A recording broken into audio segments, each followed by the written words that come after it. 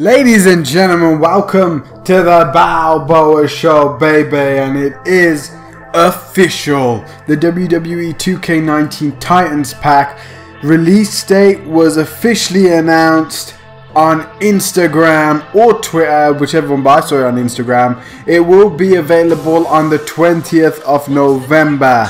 And I can't wait, man. EC3, Bobby Lashley, Warbeard, Hanson, and Raymond will be able to dominate the WWE 2K19 roster. Now let's talk about the next DLC pack, the Rising Stars pack. So basically last year the DLC for the Enduring Icons was actually available on November 21st, 2017, which is November 20th this year. The first DLC pack was released. However, the NXT pack was actually released on January 16th, or was it the other way around? January 16th, 2018. So maybe we'll get something along the lines from January 16, 15 or 17 this year for the next DLC pack, the Rising Stars pack. So that's going to be something to look forward to. So within a month and a half we'll get the Rising Stars pack for WWE 2K19 if they're following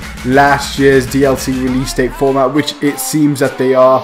The Ronda Rousey and Rey Mysterio pack is also available on the PS Store and Xbox Store as a single piece of download, which is available. Ronda Rousey, Rey Mysterio DLC pre-order. So guys, what do you think? Are you excited for November 20th? The WWE 2K19's Titans pack, EC3, the War Raiders, and Bobby Lashley with that incredible spear. Guys, be sure to leave a like, comment, subscribe. If you want to see some WWE 2K19 DLC gameplay, it's on the channel. Link is in the description. You probably have already seen it now because I've put it in this video as well. So guys, thank you so much. Peace out. God bless every single one of you, and thank you for 2,970 subscribers. Also on my Instagram, over 700 followers. So guys, thank you so much. And I'm only following 7 people, so guys, thank you so much for the support on that, and on Twitter as well.